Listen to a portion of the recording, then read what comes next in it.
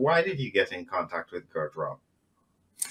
Well, I wrote this open letter, and I had admired and appreciated what Geert had been doing throughout this past year. And I don't remember exactly, but I just decided to send it to Geert. I think I emailed it to his website, and because I figured he might be interested in it, and I thought it might be helpful.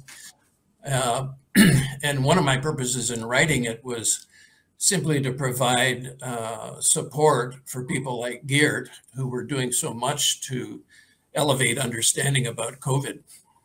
So, Geert, what was it that triggered you? Because you then shared it with me. What triggered your interest when you read it? What was it that caught your attention? Yeah, well, Philip, I'm of course receiving many, many contributions from people who want, because many people are thinking and saying that the way I'm explaining things is too complex, too complicated, and then they're trying to simplify in their own way, and most of the times I have to stop after the first page because it's just all incorrect, etc. And so yeah, when people send me something, I start reading it, very quickly. But in Rob's case, I immediately saw that this was of an exceptional quality.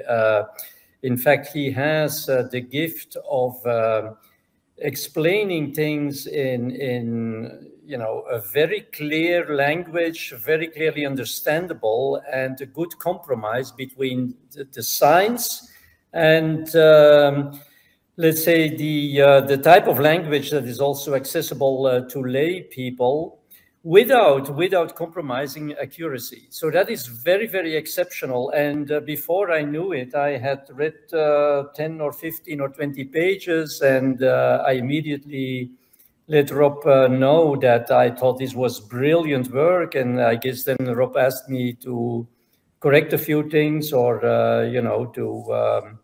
it was not the real corrections, was rather to complement, etc. So, yeah, of course, I didn't know. Rob, it's also the first time we meet through video teleconference, but I could immediately see, the type of person behind this is, and yeah, what I'm saying is that it's really an exceptional contribution. I mean, the work that Rob has done is really, really unique. I mean, I've not seen anything that is even comparable to this type of work. And therefore, I think that's also the reason, Philip, why I shared it with you. I'm sharing it with Trial Site News, etc., because I really think this is the piece of work that must be shared very, very broadly, because it's very comprehensive. He's dealing with all the different aspects of COVID-19.